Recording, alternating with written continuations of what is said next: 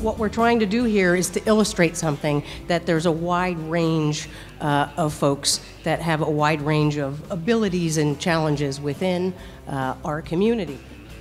Of course, back then, they didn't know before I was born that I had spina bifida, and so this is typical of my mother. She said that right after I was born, they put her in a private room, and she kept telling the nurses, "We can't afford a private room."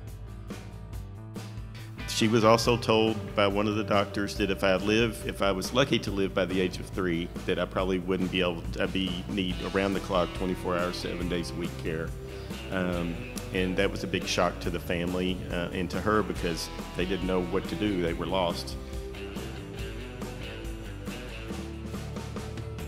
You know, we go to a lot of meetings. I spend a lot of time traveling, going around to meetings, and one of the best things about a meeting like this one is that it is focused on a particular condition, and it is experts of all disciplines coming together to work on problems that affect one population of people, and it leads to some outstanding collaborations. People in rooms together who wouldn't usually be together. I'm a neurosurgeon, and I'm here with urologists and orthopedic surgeons and rehab medicine physicians. All of us thinking about the same problems together makes for a lot of outstanding collaboration and opportunities.